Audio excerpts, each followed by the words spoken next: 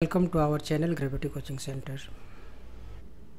Quantitative Aptitude chapter number system, question number 69. A number is doubled and 9 is added, and if the resultant is triple, so it becomes 75.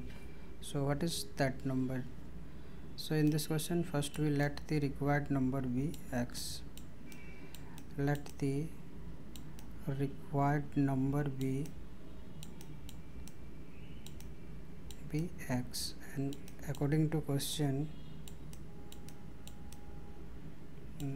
a number is doubled, so it will become 2x, and added 9, and this result is tripled, so we multiply by 3, so we get whole result is a 75. So 75 is cancelled by 3, 25, and 2x equal to 25 minus 9 implies that, then again implies that 2x equal to